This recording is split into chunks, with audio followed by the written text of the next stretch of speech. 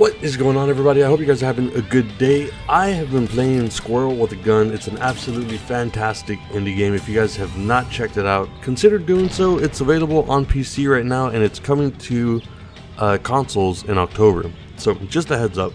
But in today's video, we're talking about how to get the highest in the skate park, Golden Acorn. Some people were having trouble with it. I know I was. So in order to get this, all you have to do is make sure that you have your first car unlocked, and then you really want to spam that jump button as you make your way up the ramp with the arrows on it.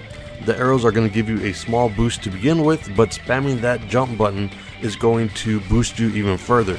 This is going to allow you to get just high enough, and at the highest peak of your jump in the car, jump out, grab the acorn, and then you'll have it. And that's the way you get the highest in the skate park, Golden Acorn. Just wanted to put this out there. It's probably not going to happen on your first try, although if it does, drop a comment in the comments. I want to know. It took me a good half hour to try to get this one specific Golden Acorn, but I just wanted to make this quick video, show that it is possible to get, and I hope you guys are enjoying your weekend. With all that said, as always, I will see you on the next video. Have fun, keep on gaming, and I'll see you guys next time.